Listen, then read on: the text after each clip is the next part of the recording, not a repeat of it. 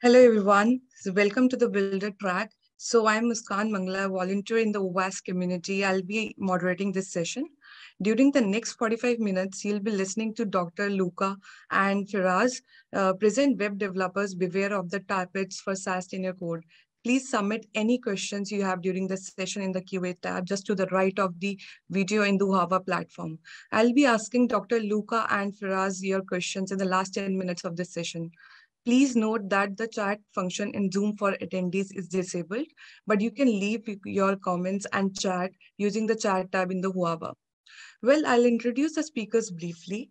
Dr. Luca is a part of the security research team at SAP, where he is contributing to the research strategy and to the software security analysis area in particular. Feras is a PhD student at SAP University doing his research on the web security domain. In his work, he focuses on the static application security analysis to point out to the difficulties of these tools and the solutions to have better coverage of the source code. Now handing over to the speakers for this session, and over to you, Dr. Luca and Feras. Thanks a lot for the introduction. I hope you can hear me well. Good morning. Pleasure to be here. Yes, I will share this presentation with Feras. I will start with the short introduction, context, etc. Then Feras will go into the technical details, and then I will take over for a few conclusion remarks. This work is also a collaboration with other security researchers. Julia was a former intern at SAP Security Research. Fabian is a chief scientist at Shift Left, and Davide Balzarotti is professor at Eurecom. And all this work is really, let's say, applied research, what you will see today, and is under an European project that is called Testable, that started last September. And what you are going to see here are first results coming out from that project. So if you like the results, please follow up on the, let's say, on the news in that project. Feras, if you can move to the next slide, please. Thanks a lot. Yeah, okay, this is the agenda. I already said I will start with some context, and Feras will take over with the technical details, because this is really something he did during his PhD that is still ongoing, but is really one first good mission he achieved in this PhD. And so Feras will present a motivational example, why it is important what you are doing, the approach that we developed, and then I will take over for some conclusion and next step. Next slide, Feras. Thanks. Okay. So the context is really SAST, Static Application Security Testing. So I don't know who is in the audience, but I would suspect that there are some developers among you, web developers. And so perhaps some of you has used these tools. But let me quickly say what these tools do. So essentially, imagine you have an application. It can be a web application, but it can be also any software application, right? Well, if you have the code, what you can do is to use a static analyzer, so a SAST tool, in order to analyze this code with the hope of detecting some vulnerabilities. So the code will analyze the code, will analyze the source code of your application. The tool will analyze the source code of your application, probably creating a kind of internal structure initially, abstract syntax tree with some additional relationship, maybe control flow, also some data flow, whatever. And then they will start navigating in this internal structure to discover vulnerabilities like cross-site scripting, SQL injections, others. However, I mean, you get findings from these tools. Sometimes you get false positive, and perhaps you analyze, you audit all the findings, you fix the true positive that were also reported. At some point, you reach a verdict that everything is fine. So you get the traffic light that is green. Okay, so now what is the conclusion? I mean, can we really say that everything was analyzed in your code and that there are no vulnerabilities? So are we really sure there are no false negative, sorry, in that application? So this is the kind of question we were investigating, knowing that SAST tools are widely used in industry. So we are from SAP.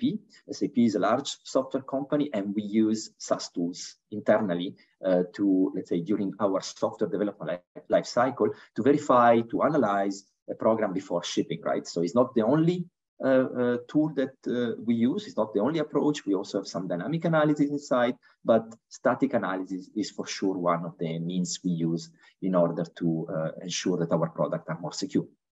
And especially when it is about injection vulnerabilities, these tools are believed to be pretty good. And actually, also in the OWASP code review guide, there is a version 2. I don't remember when it was delivered, but you have a link just below. And if you go on figure 1 and figure 2 of that guide, you will see a kind of survey that was done quite some time ago in 2015. But I don't think let's say, really the mood of developers that were participating in that survey changed. And they were really saying that, yes, indeed, SAST tools, they believe, is a good weapon against injection vulnerability. Feras, can you move to the next slide? But so, as I was saying before, so was all the code analyzed? Are we really sure that there are no bugs, no, let's say, undetected vulnerabilities, so false negatives that are just under-discovered? And this is the kind of question we have been investigating to understand, let's say, how good or how easy or how hard it is to do testing with the SAST tool. And how can we improve that testing if we can, of course. So, and this is what we call testability somehow, testability for SAST. So how easy is to test an application with the SAST tool? What is that makes really difficult for a SAST tool to analyze an application? What makes it easy, etc., etc. So now I leave the floor to Feras to go into the technical details. Thank you, Luca. Hope my voice is clear. So as Luca mentions, that what we are missing, or is what much confidence can we have with the static tools? And with you, I would like to go through an example. Sorry, I went to this. An example. So here we have an old CVE. And with this old CVE, there's a vulnerability, and the tool were not able to discover the vulnerability inside. But let us go to understand the path of this code, and then we will go more in more details. So here actually we can see that there's one line of code which is require once. So here is a PHP code, and require once in just including a file, and we can see the file it's a variable. So if this variable is controlled by an attacker, he can control which file will be included. He can do some manipulation here. So we will have a file inclusion vulnerability. So for that, we call that the sink. So we have the sink, and we need to check if this sink, there's a value coming from a source that's meaning a value coming from an external. So the user can control this variable, then he can control which file will be included. And then maybe the user will, it will be an attacker, which will manipulate here, and we will have the vulnerability. So if we go backward from this line, we can see that the act file is coming from this variable act, and it's coming from this GPC get string. Inside GPC get string, we can see there's this call user func array. In PHP, call user func array is just to call a function dynamically. So the name of the function can be inside a variable, or in our case, the name of the function is just defined here statically. So from this line, the function GPC get will be called. Sorry. So if we go to the function GPC get, we see that we have the post, which is the source. So we can see now that there is a path from a source to a sink, where the user can enter something, and then he can manipulate which file will be included, and that will call for a file inclusion. It's important to understand the vulnerability here to check then with the static tool. So we just take this vulnerable codes that we already discussed, and we scan it with static tool, and many of the static tools, they didn't discover this vulnerability. What is the main reason of that? We have a doubt that, okay, this call user func array, we are calling the function dynamically. What if the tool is not able to understand this line? and how we can check that. To check that, we just use something called the testability pattern. Actually, the testability pattern is very simple code. It has a source and it has a sink. The same as we explained before. The source is an input is coming from an external user, and the sink in this case, it's an echo for the value that will cause an XSS, but it's not really important to understand what type of vulnerability here, but we just say, okay, we have a source and we have a sink. And there's a path between this source and sink. So now we will try to play around, try to make it a bit more difficult inside. We will inject our targets between the source and sink to check if the tools they are still able to handle these targets or not. And now in our case, we have the case of call user func array, and we want to test the call user func array. What we do is that we just simply with our patterns, we try to be straightforward, cover only the targets that we want to cover, minimize the code. So here we can see that we have the call user func array. We are calling the function f, passing an input, returning the input, and then we are printing it.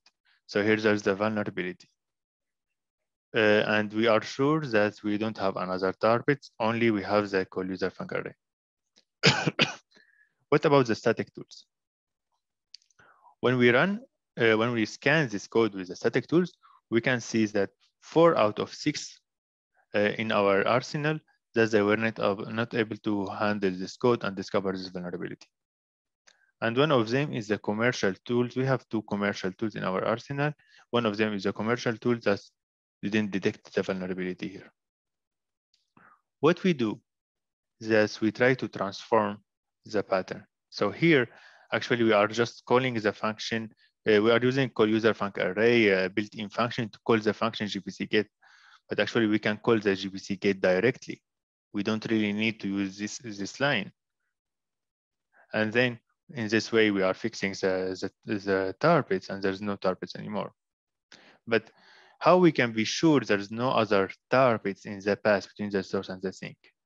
After doing this transformation, we scan the code again, and then we found that the commercial tool is able to detect the file inclusion vulnerability in this code. That's meaning now the problem is solved, and we are detecting this testability target. It's important to point here the effect of the testability target. It could be just a simple line of code or multiple line of codes that they are blocking the flow for the static tools, and the static tools cannot cover what is after. In this project that we are discussing the CVE, actually, this function which is called gpc get strings, it's called many times. And every time the tool will, and it's always returning a source. Every time there's a call, the tool will consider that as a safe value, that it's not coming from an external user just because of one line of code that it will not able to handle. So we discussed the effect. Also, after creating our pattern, as we already saw, we create different instances. We try to make it a bit more difficult and check different cases between the tools.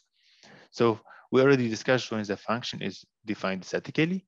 What if it's defined as a constant inside the code? And if we apply constant propagation, we can know which function will be called. So it's the name of the function is inside a variable with instance 2, but actually this f variable is already defined before. And with instance 3, thus we can know a part of the name of the function. So we can have, like, for example, here, the function is f underscore, then there's something. So I can have a set of possible functions that can be called, which is f1 or f2. So that will help us to reduce the search space, and maybe we can focus only with these 2 functions. So now I will want to go. So after we discuss the effect of one testability target, I would like to go through our research methodology. Our work is divided on 3 phases. We will go deeply in each phase. But let me say that in the first phase, we create the patterns and we check them with the static tools. With the second, we want to find their prevalence in the real projects. And in the third, we want to transform this pattern and see their impact on real projects. So let me begin with the pattern creation. For the patterns, we didn't want to be a language specific. We want our approach to be generalized. For that, we choose 2 different languages, which is PHP and JavaScript. For many patterns, there is a lot of intersection between the 2 languages, but it's also, it could have one language have more features than other, depending on the features that is providing, depending on the dynamicity of the language, or depending also how the tool is behaving with this language. Maybe the tool will be better with one language than other language. And because we want to be systematically with our creating for our patterns, we go through the documentation of the languages. We read the documentation, we check the corner cases, we check the discussion of the community about the difficulties of on some cases for the language, and we were creating the patterns. So we create 120 patterns instances for PHP and 150 instances for JavaScript. After creating the patterns, we measure them with our static tools. So we have some of the research tools and some of commercial tools. We can see that the commercial tools in most of the cases, they are behaving better. But overall, for PHP, there's no language support more than 50% of our patterns, while for JavaScript, they reach the 60%.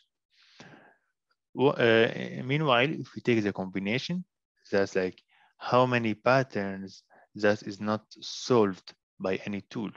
So the combination can cover 66% of the patterns in PHP and can reach for 82% for JavaScript. So like that, we create our testability, our patterns library. But what if our patterns are just corner cases or just fancy features are no one used? Something that is not really exist, and maybe it's just like, okay, we can just ignore them. To answer this question, we went to check the prevalence of these projects, of these patterns in real projects. So we try to create a diverse data set of projects. We went to GitHub and we clone low popular projects, 1,000 projects that they have between 20 and 70 stars, medium popular between 200 and 700 stars, high popular 1,000 projects that they have more than 1,000 stars. Also, we found a website, it's called Source Codester, that is offering for the community an open source websites that they can use a part of the code or they can use the whole code. So we combine this data set and we have in our data set 3,340 projects. After collecting the projects, we begin to use our patterns as a query inside the source code to search the occurrence of this pattern in these projects. And we found that our Tarpits are highly prevalent. Actually, we will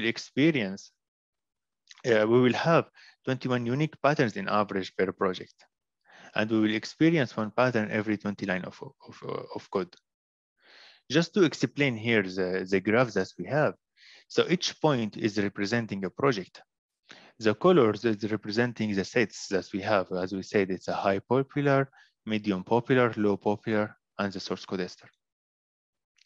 The Y will represent the number of unique patterns per project, while the X, it will more make me understand how many lines of code I will pass until I will experience a pattern. So for that, the X is the number of lines of code divided by the occurrence of all the patterns. So here is the patterns for all the tools in our work. But we already saw that the commercial tools are behaving much better than the research tools. So we focus on the two commercial tools for PHP, and we take only the patterns that was not able to be solved by these tools. And we again see that our Tarpits are highly prevalent even for the commercial tools. So the commercial tool will have in average 13 unique patterns in project, and we will experience one pattern every 47 lines of code. While the other tool is a bit better, that we will have 8.5 unique patterns in average per project, and we will experience one pattern every 203 lines of code. So now we see that the projects are highly prevalent, the patterns are highly prevalent, and we already saw the effect of one Tarpits, how much it can make it difficult for the static tool to handle. So now we can estimate that how much we are missing false negative when we are using the static tool, and we see that the tool cannot handle all the situations. What will be the main message of this high prevalence? I will return back to this point. But before, I just want to mention that we have a table in our paper explaining all the details about the patterns, the name of the patterns, the dimensions, the tool answer, and their prevalence between the four sets in our dataset. And we have this example.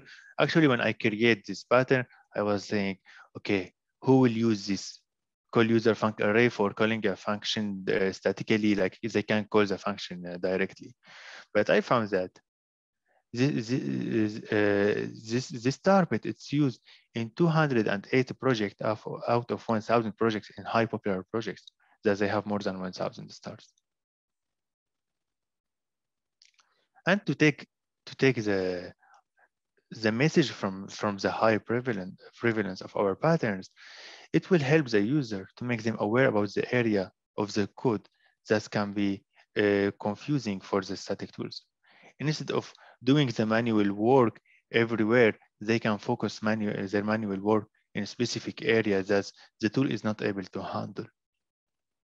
Or maybe it could be possible to transform some of these patterns, and then it will be reducing the manual work for the developer or the security team, and we will have more, we will reduce the risk of having false negative.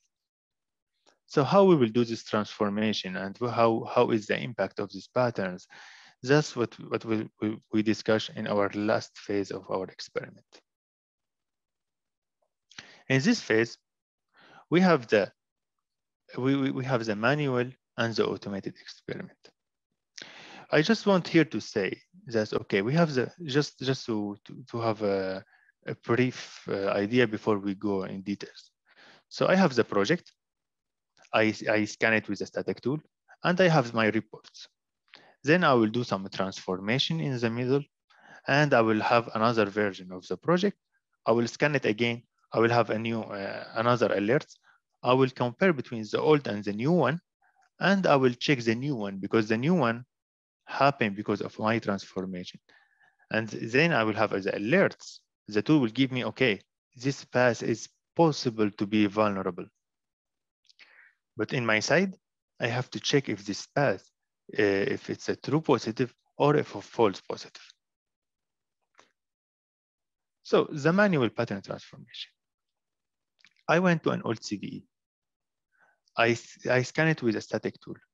If the tool couldn't find the vulnerability in this static tool, then I will discover the pattern in this vulnerable path.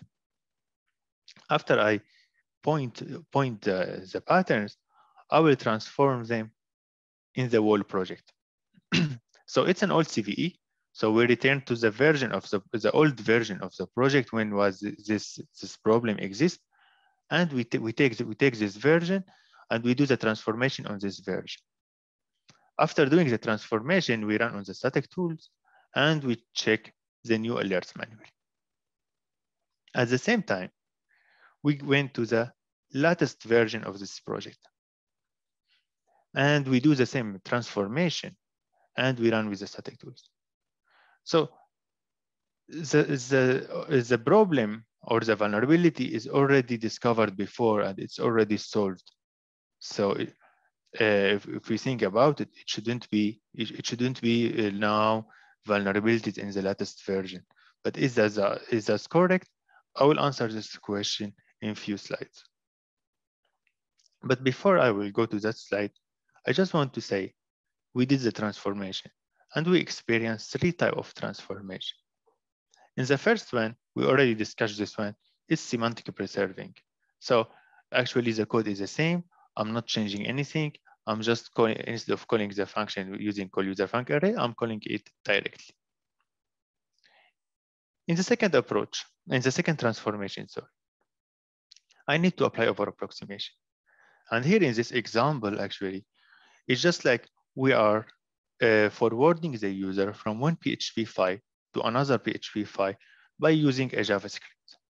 And the tool is not able to understand and parse this JavaScript to understand this flow from one file to another file. What I do simply is that I delete this redirecting, and I did an include a normal in PHP. They are the same almost, but in PHP, when I define a variable in file 1, I can use it in file 2. So there's no problem here. But when I do a redirect and I define the file as a variable in file 1, and I will come to use it in file 2, it will be not defined. It will be an error. While in the third type, we need the developer help. Here, I need to explain a bit this pattern.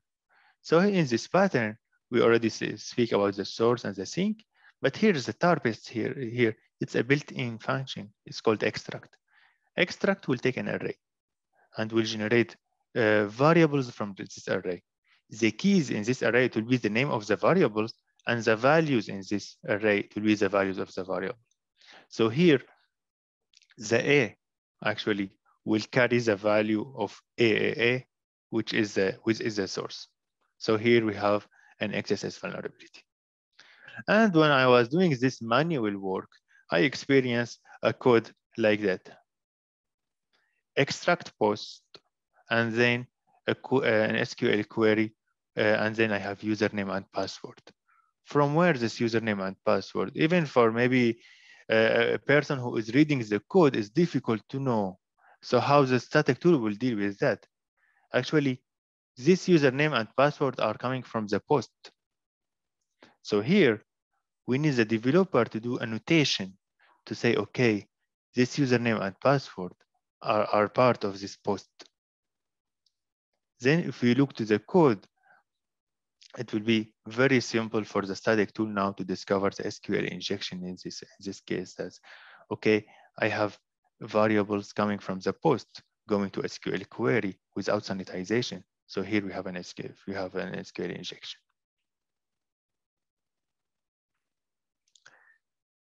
So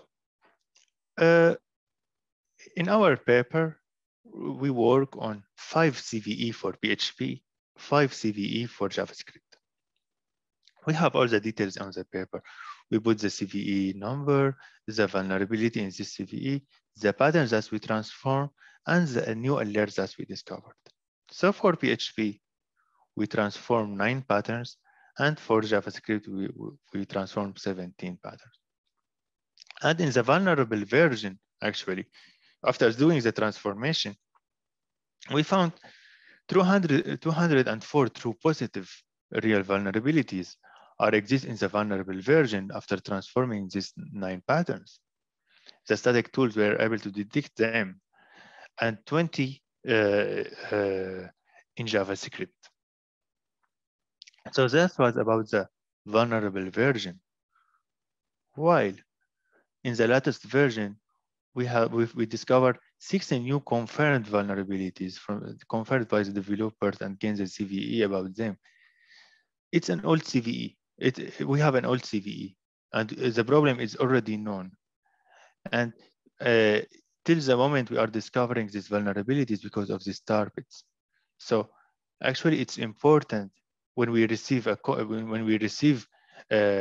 report from bug bounty or someone to tell us, okay, you have a vulnerability here. It's not enough to fix this vulnerability. I need to search for the reason why this vulnerability exists and I didn't found it before. If I'm using static tools, and the reason that is the Tarpits.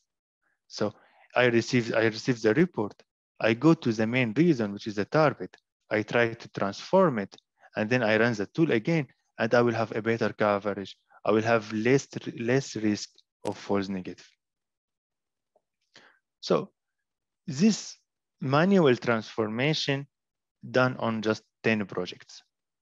But actually these results give us the motivation to go to automated pattern transformation. For that, we choose 5 patterns that we say, okay, we will transfer them manually, automatically, sorry. We will transform them automatically on the data set that we discussed before, 3,300 projects inside. And we will compare the alerts before and after, and we will check the new alerts manually. So here just a table to explain that we have R1, R2 to R5 is the patterns that we choose, and we have their occurrence in each set in our data set, depending on the occurrence and the number of the projects.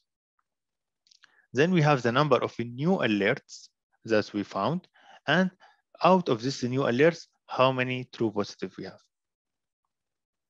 So in this experiment, we refactored 1,170 projects with the occurrence of 32,000.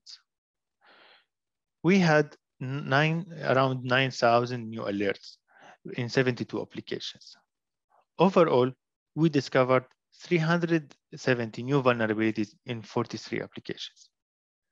Out of these 370 new vulnerabilities, 55 vulnerabilities in high popular projects that they have more than 1,000 stars.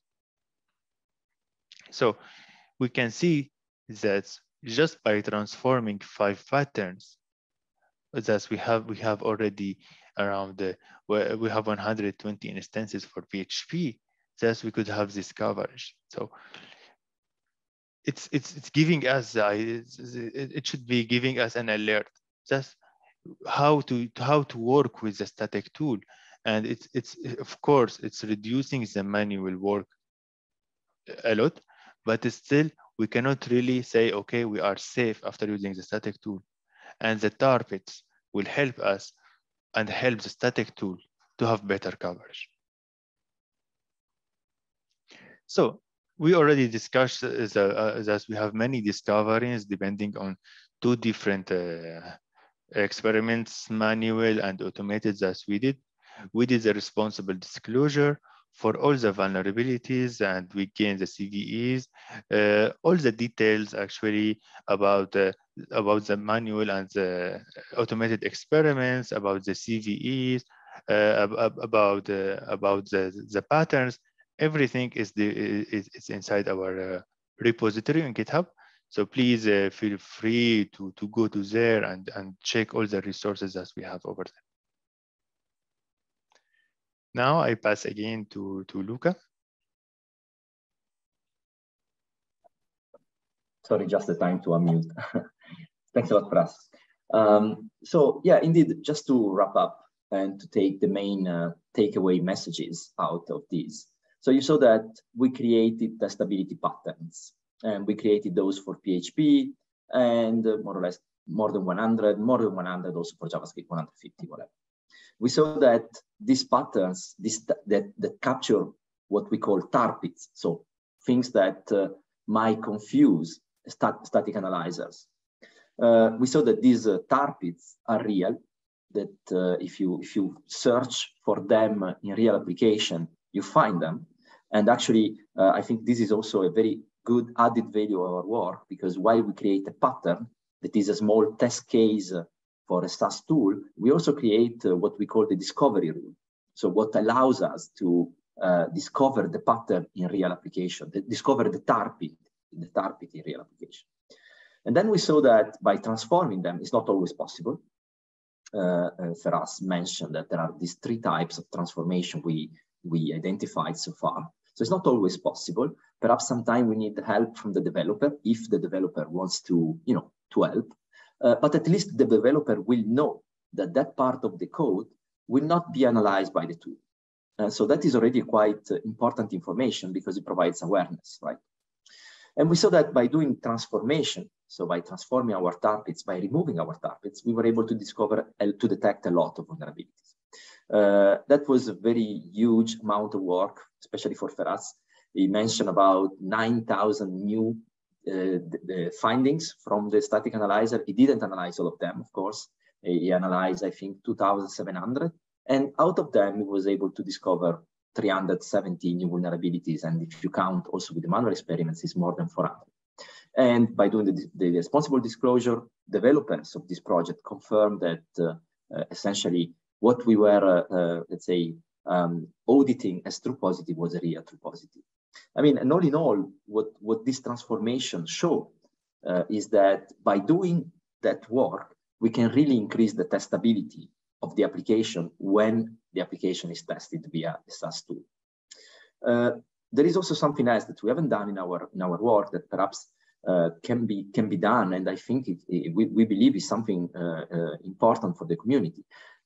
So essentially, our Tarpits are available for the community, and if SAST tools wants to use them in order to measure what they support and what they do not support, and to see also what can be supported in the new release, perhaps, that is something that can be done. So what I'm saying is, from one side, you can try to improve the testability of an application by transforming, by removing the Tarpit. From the other side, you can try to improve the tool by making them supporting more Tarpits. So what are we working right now, and what are our next steps? So we are trying to enrich our pattern catalogs. One thing that we are doing is to focus on the Java language, also because this is a language that is very widely used, well, overall in the world, but also at SAP. And also we are, let's say, maturing our research, so we can see that our pattern schema can be improved. We can add other features to the pattern that are important. I cannot provide the details right now. We don't have the time. We are also developing a framework to operate this pattern. So we want, I mean, it will be kind of a database or file system based, but it doesn't matter. So we can create patterns. We can add those patterns in our catalog. We can measure those patterns against an arsenal of static analyzers, and we can discover those patterns in real application. And perhaps then we can also, have operation for transforming some of them in an automated manner. What we want to do in the context of this European project called Testable is to have, let's say, a tie with OWASP, and we are going to propose an OWASP project so that we can involve the OWASP community. We will do this by the end of this year, I think. And what we would like to do is our Tarpits are already available to the community, but we would like to make them more specific to the OWASP community, because I mean the web is the area we are targeting, and we hope that by doing so, the OWASP community can also participate, create perhaps some patterns on their own, and help the entire community to improve the results of the static analysis side.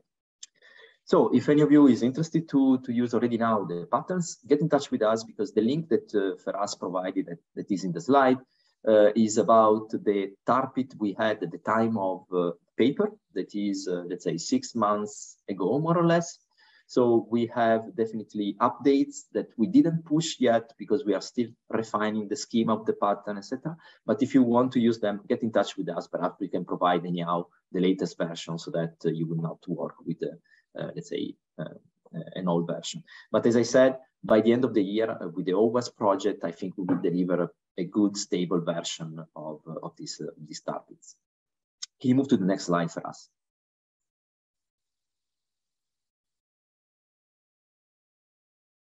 For us? Can you? Yeah, thanks. Okay, so get in touch with us. You have the emails here. I already mentioned this is a joint work with other researchers funded by an European project. There is a blog that we recently wrote. If you want to have a look, you have a link in the slide. Is a short blog. You can get a bit more details if you continue reading. But I think also if you want to say explain our work to others, that could be a good means.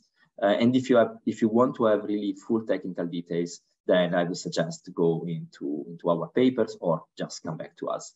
And with that, thanks a lot for your attention, and we are open for questions.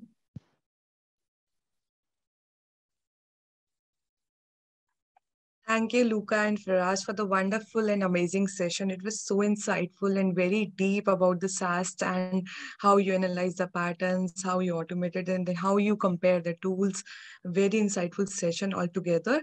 Now jumping to the Q&A, if audience has asked any of the questions. Yeah, one of them has asked, like, are you providing the slides? Where do you publish the paper, or do you have a link or any kind of information so that they can have a read of your paper? I think the slides that we are just seeing is probably the one having those links. So just if you go in these two links, you will find the information that you were looking for. If there is anything else that you need, just get in touch with us. Not a problem at all. Absolutely, sure. And the rest, I do have the query. So I just wanted to know, like, basically, how do you discover your testability targets? Okay, maybe I can take this question. So as we mentioned at the beginning, we have a joint work with the Shift Left, and actually they provide to us a framework that we can generate the code property graph about the source code. If someone doesn't know about the code property graph, it's a way, a data structure to represent the source code. When there's the AST, there is the flow between the data flow and the control flow and the call flow. It's a bit complicated data structures, but it's quite famous for representing the graph. And then they have their query language to run on this code property graph, and that's what we used actually to search inside the big amount of projects and to search for our testability targets inside. Okay, thank you. That is really awesome. And how do you transform them? Can you transfer everything, or like, yeah? So as Luca mentioned, that till the moment it's not really possible, or we don't have enough mature in this direction of our research to say, okay, how we can transform all of them. That would be very interesting for the community, for the upcoming work, maybe to check more how they can to do the transformation. The five automatic transformations that we use them from the T1 type, which is semantic preserving, and that's help us to not produce a huge amount of false positive if we apply the over approximation. So that's help us to give a specific number of alerts, and out of these alerts, we could find we can find the true positive inside. Okay, thank you for answering. And the last question, so how OWASP community can take advantage of your testability patterns? Maybe I can take that one. So yeah, as we mentioned before, the patterns are already available. So if anyone wants to use them, he can do that. I would suggest again to come in touch with us, because there is an ongoing version. So the person could just get this ongoing version rather than the oldest one, the other one. However, we will definitely try to have this OWASP project to let's say advertise and to make our patterns more tied to the OWASP community. And we hope that by doing so, we will have more people, let's say, helping us in this work and perhaps making web application more testable for SAST at the end of the day. Yeah, okay, for sure. Thank you so much.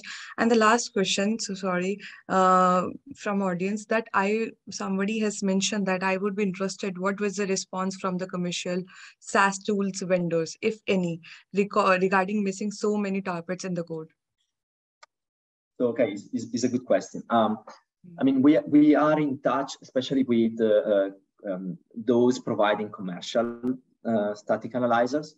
And we had a few discussions in this respect.